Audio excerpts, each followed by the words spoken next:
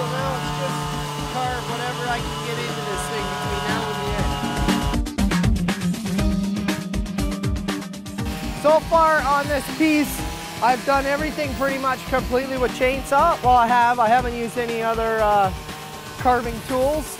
And that's what I try to do a lot of times. I'm always pushing myself with the saw to get it completely with a saw as much as possible.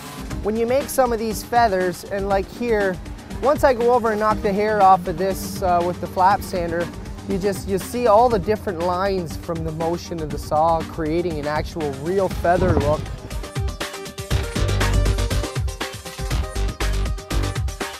I thought he was going to do aliens.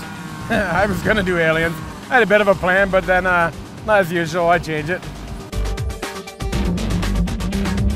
I guess it's just there's so many different little cuts and then not knowing how to do it, so I've been taking my time.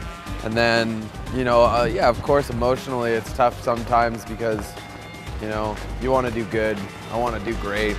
You know, it's great Chris is helping me, and Mark and Jeff, and, you know, really everybody. It's pretty cool. Like, they know that I'm the, you know, the rookie, but I'm pulling it together, I think.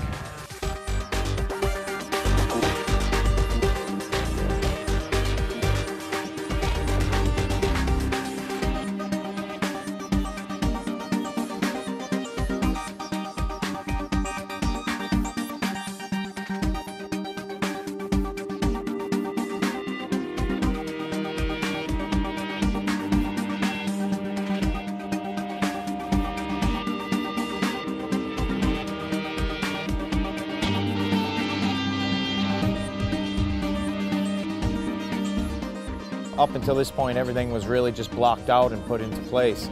But it's all those final details that really take a long time, and they really bring everything to life. So tomorrow, I got to hit it hard tomorrow, but I think by the end I should be all finished up, hopefully.